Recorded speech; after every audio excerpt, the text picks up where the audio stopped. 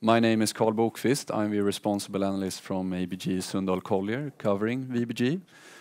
We are happy to have CEO Anders Birgersson here today, and we will have a presentation followed by some Q&A from my end. So with that, I leave it over to you. Thank you very much. Thank you. Can you hear me loud and clear? Very good. Anders Birgersson. Yes, I've been the chief executive of VBG Group since 2001, so I'm on my 19th year now. And I have, in the beginning, my background is entirely within the engineering manufacturing industry. Background in welding, ESAB, SKF, and ABB from the very beginning. And it suits me very good also to continue for 18 years in VBG. But that's a little bit about myself. VBG is a publicly traded and listed, of course, since 1987. So a long time on the stock exchange. Comprises 4 divisions. They can also be viewed as, you could say, subgroups, not from a legal point of view, but fairly independent when they run their businesses. We have our background and location is from the beginning in Vänersborg, where we also and we have a head office in Trollhättan. But the division management teams is spread outside, basically in other places. We are active with our own entities in 18 countries, and among the 1,600 employees, I guess that 200 is working in Sweden. And Herman Kräfting was the first managing director, and I'm the third since 1951. So I would say that VBG Group have a long-term perspective. I think it also shows really that not many chief executives over these 65, plus years. Divisions, yeah, 4 divisions. And you could say that 3 to the left from your side is related to vehicles, for those of you who don't know here. And truck, trailer, and mobile climate control is heating, ventilation, and air conditioning for mobile vehicles or for vehicles.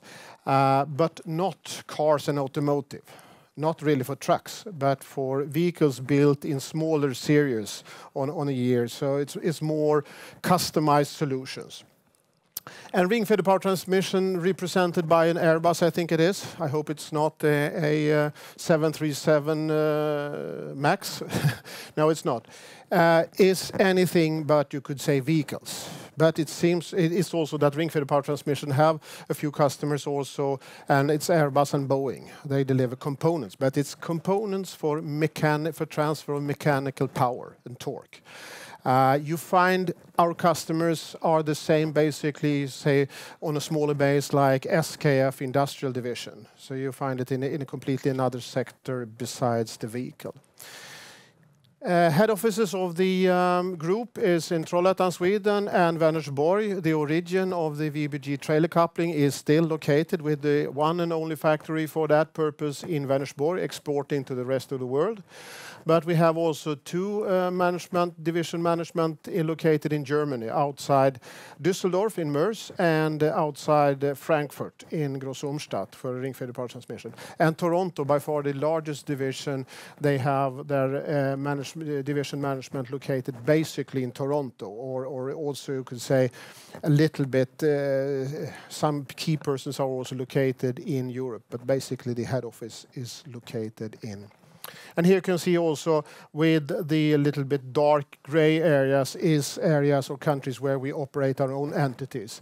And the more beige one is where we are represented by distributors or importers. And in some cases maybe some agents, sales agents, but mostly importers and distributors. For the group, you can see that the origin was Sweden, and today it's still very much, you could say that the Nordics is representing some 13%. From the beginning, it was a Swedish company going into the Nordics, and later on into the continental Europe, whereas also Germany is and was and is still an important country. But yeah, and the other European countries. You can see that some 45% of the turnover is in Europe. Whereas also closer to 50% is North American market, USA and of course, but also Canada. And outside that, rest of the world, as we say, some less than 10%. And 4 years ago, we were mainly dominated by the European business. Almost 3 years ago, we acquired Mobile Climate Control with its bulk of business in North American market. So here we leveled a little bit the presence from focused in Europe over to two biggest regions, North America and Europe.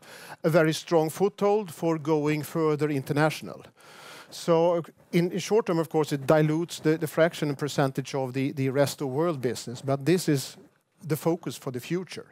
With the cash generation from also from Europe and from North America, it gives another strength financially also to go international into areas like Brazil, like China and India.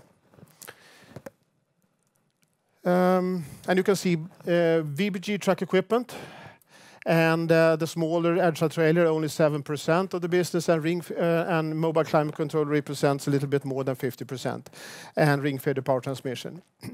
But also VBG truck equipment, the profit margin in operating profit gives sort of the same profit almost like this business does. So it's a little bit shifting the profit margin, and it has a little bit to do also with, of course, the competitive landscape. But all in all, sometimes we are regarded as a sub-supplier to the automotive industry, and I would say that it's not entirely wrong, but it's not right. Because what we supply, and I will show you later on, is our own design developed components or system of components that we supply to parts of the supply chain of the vehicle industry. But being regarded as a truck supplier, sub-supplier in Sweden with our trailer couplings, I can tell you that less than 10% of the turnover of the VBG group is delivered directly to the truck OEM builders. 90% is supplied to others in supply industry or outside the. So I think it's sometimes we are referred as just a truck sub-supplier. Yeah, quick glance into it. Truck equipment, connecting the truck with the trailer or having automatic tire change. I will show you a small picture to utility vehicles, fire truck or so here, or a distribution truck on the hill over there. And you can see also with EDSA trailer system is bodybuilding equipment for trailers, also related to another type of truck application, but also supplies to the railway industry. Whereas the Mobile Climate Control, heating, ventilation and air conditioning for mobile purposes, vehicles. And here you can say the big sector or segment is buses, but also to off-road vehicles or to construction vehicles. And a little bit an overlap with the utility vehicles that you can find on VBG truck equipment as well. Ring feeder power transmission is basically outside the vehicles. And this is components, and to express it easily, you can see here this represents the hydropower station with a hydropower turbine. In order to connect the turbine with an axle that goes into the generator, our component is the one that is clamping the turbine to the shaft. So this is our sort of a very special niche, and similar applications for smaller and bigger purposes. Can be in equipments for this type or hoist or crane application where you need to convey some mechanical torque from a pulley to a shaft. By that, if I look a little bit deeper into it, and VBG truck equipment, and what is an internationally leading supplier of coupling equipment to trucks and heavy trailers. Yeah, we are in that niche where we operate with our typical product offer. We are number one. We have a market share of plus 50% in that segment. And our closest competitor is around about some 25%. So in that we have you could say really a dominant position. And sometimes it makes life a little bit easier. On the other hand, the demands on a dominant player is also to always deliver top-notch services and high quality, of course. So it can be a big fault to make if you do not meet the customer's expectations. And here you see basically 3 types of combination of trucks, heavy trucks. And VBG truck equipment is focusing solely on this type of connection in between here. We used to have, for that type of vehicle, which is in Europe, I would say, more than 50% of the vehicles going on the road. In North America, 90% of the vehicles is roughly that type of vehicle. It's a difference depending on the type of delivery pattern, and you know all about the big stores and supermarkets that you have in the US, maybe if you have been there. But this is a special niche. However, it's big enough also, and where we are the dominant player. This is more a symbolic build of what type of equipment or system that we can supply. And the largest buyers here are the chassis bodybuilders that take care of the truck chassis after it leaves the truck's assembly line. So our major customers is not the big OEMs, it's rather smaller companies that build the finished vehicles. And here you see automatic tire chain. Nice little thing that momentarily can run just by a push in the cabin on a button. You can have an instant snow chain effect. And this is also a small niche with a low penetration in the world market where we are a dominant player. So I think it really goes that having a leading position. Over the years you can see that we are close to 1 billion now in sales. And it has been a strong performance over many years with a stable and strong profitability. For the last second quarter and the last first half year, 6 months, we recorded more than 20% in operating margin, in operating EBIT to sales. And so it's strong profit. But you can also see here that here Sweden and Nordics is more dominant, and even Europe is very much more dominant. It's more than 75% of the business. Whereas North America is not really trucks, it's rather the automatic tire chains to buses, to utility vehicles and some trucks. So our exposure to the truck business or trucks in US is fairly small. We are big in buses. So I think also we read the Dagens Industri, the industry newspaper said also that there is a declining business of truck industry in US. Very small impact for VBG on a total. On the other hand, European and rest of the world has impact for us in trucks. I think that maybe not a too well-known situation for many smaller investors maybe. And we are going abroad, and you can see also that Australia and New Zealand is 7%, but an extremely good market and with high good prices and good profit. And we are now expanding into China and rest of the world. So China and rest of the world is basically it's China and Brazil, you could say, and some other smaller markets. Ultra trailer system, what do? This is what they specialize on. This type of trailer, curtain-sided trailer with a sliding roof, is 30% of all the semi-trailers in Europe are this type of standard trailers. It's a volume trailer, and we're the specialist for that. We have some 40% of the market share of that type of application. We also, if you put the canvas on top of that, you have some kind of sliding roof system as well. So occasionally we have, now and then, not every year, but for a couple of years, we have tenders where we supply also to the railway car industry. And you can see also focus on the rigid truck and the full trailer. This is a little bit more to that type of vehicle. So we would not like to entirely lose that area since we do not supply anymore this type of coupling equipment.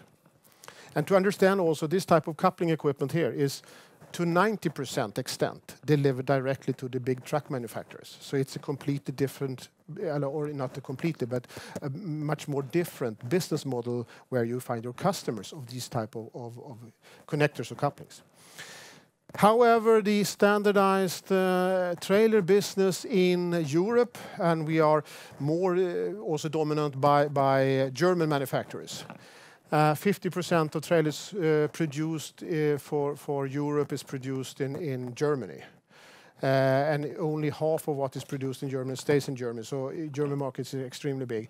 Much more volatile over the years. What we see now is a drop in sales. And this is more of a correction of the inventory build-up of the trailer manufacturers. So short term it has been stop. I would say that less demand for the rest of the year, maybe some 10%. But the last couple of months or last quarter, we have an impact of some 25% down compared to the last year. But it's a correction of our customers' inventory rather, but a slower market for the rest of the year also.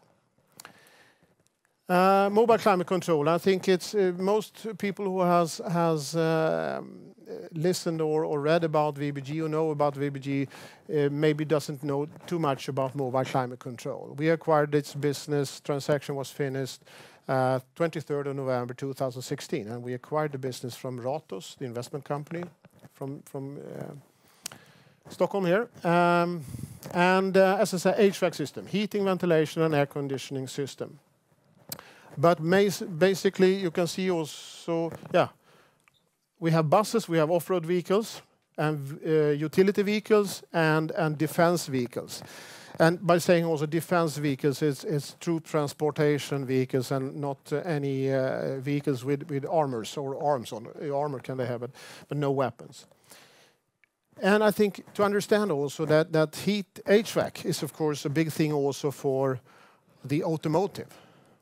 But we do highly customized solutions to vehicles built in smaller volumes. If you go for cars, they are built in millions, with series of 2, 3, 400,000, developed and tested and designed by the car manufacturers themselves. We do not even supply HVAC systems to the truck industry, because still too big volumes, and we cannot be a specialist, a provider of knowledge and this vehicle. So the smaller they are produced, you could say the more high customized, this is our speciality. But you can also see that in the higher volumes for this type of coupling, we have pulled out. We stay over here in VBG, so you can see that it's a relation of the business model from truck equipment also to mobile climate control. Customized solutions and you can say lower volumes, but attractive higher margins than in the big volume business. Typically, a system can be provided. If we can deliver this to a bus, we are more or less complete. Developed by ourselves. Compressors is something that we adopt, but maybe this is a component that we also buy from sub-suppliers. But else, a lot of the other thing is designed and manufactured by mobile climate control. In some cases, just heating. In some cases, just air conditioning, but very often the complete set. Was acquired from Ratos 2016. One of the reasons for acquiring this business, which 2016 more or less doubled the size of the VBG group, is that the underlying growth for trucks and trailers, if you take for a 20-year period in Europe, is maybe some 1 or 2%. If you go to China, where I also open up for a European type of trailer couplings now, of course, we are into a new game long term for the next 5-10 years. But Europe as such is a small growth area. But mobile climate control, buses, there are more persons who need to be transported and better roads. Also, the number of buses equipped with a full effective climate control system, higher penetration and a higher demand. On top of that, we also have electrification of this type of system, which also involves more high-priced components. So there is a growth, you could say, in 3 dimensions compared to the more slow growing truck market where we come from. And what we can see is that growth we have also obtained over the years, with also a good outcome of the EBITDA level. And we have grown with almost some double digit, but also some 20% in growth over the years with a fairly constant profit margin. The big bulk of the MCC offer is towards bus. It's transit bus is one of the in Swedish lokaltrafik. But we also have coach buses, what you more in Europe refer to as tourist buses, big buses. But we also have small shuttle buses and even smaller bus vehicles. Another important sector is off-road, represented by here you can see a forest harvester. We have all of the biggest manufacturers of these harvesters as our customers. Defense vehicles. The famous US Humvee, we are delivering the HVAC system for many years. And on top of this, you have utility vehicles, and it can be maintenance cars for power industries or so, or represented by a fire truck here. One of the biggest customers are related to fire trucks over there. Ring-fed power transmission. Nothing to do with cars, but with boats. Nah, hardly. You can see this, I think, is somewhere in Hamburg, in Germany.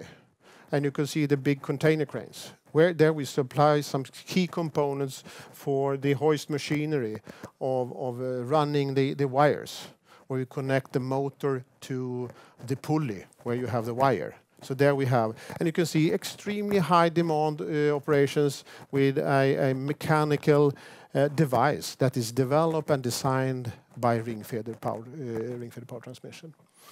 Also a small niche, a small company located for small types of products. I should not be too complex talking about a lot of engineering stuff, but you can see on the gray plate, you can see the type of components that we supply. And on the more colorful, you can see the application areas where we produce these pieces from some 25 millimeters in diameter up to a meter in diameter, depending on and the sectors where we supply, you see to the left. So it's a very, very wide industry segment with a small product niche offer. Strong growth over the years. Also, we have acquisitions, and on top of that, a very good development in profit. So all in all, I see that the watch here is a little bit running out. But I can go to finalize. I would say that our vision, we talked about that, business contact. But I would say that these are the key strategic areas where we are focusing. Has been for the last 5 to 6, 7 years, and still are where we focus our strategic efforts. And outcome the last 4 or 5 years, average growth over a 5-year period.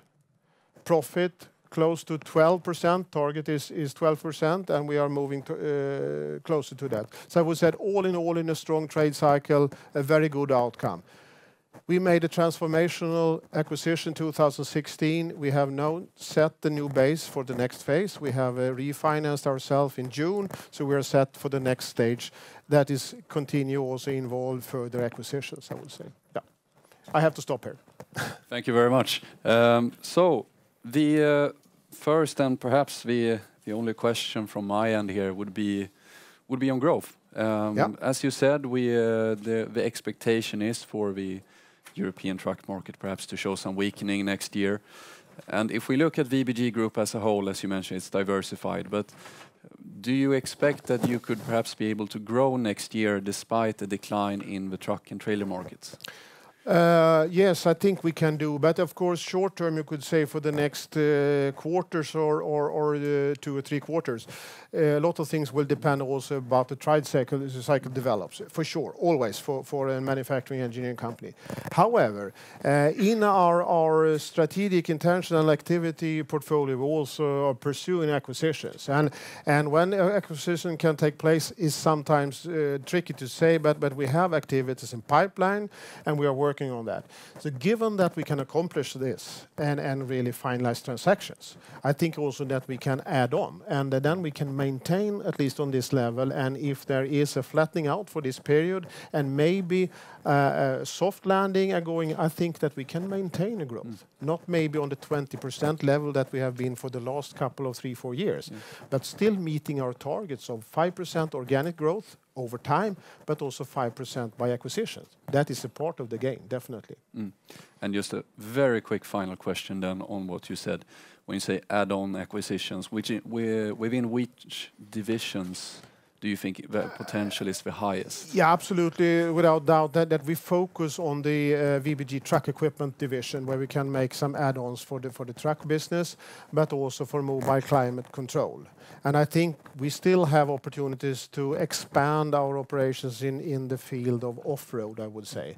This is mainly where we are focusing right now. Any other ad hoc possibility can also be considered, but we are not pursuing them in that way. Okay. Okay. Thank you very much. Very good. Thank you for listening.